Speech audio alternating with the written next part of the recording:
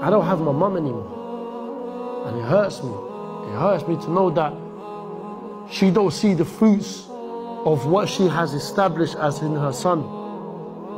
And because of my mum, my best friend, is the reason why I'm here today, other than Allah subhanahu wa ta'ala, obviously.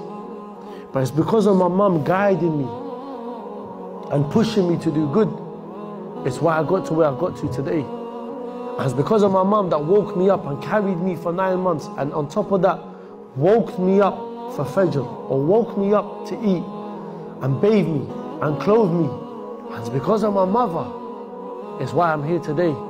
And wallahi, it's because of every single mother that we have at home right now, is why we are here.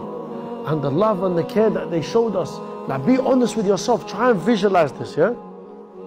Because this is a vision that I have of myself right now. I come back from Taraweeh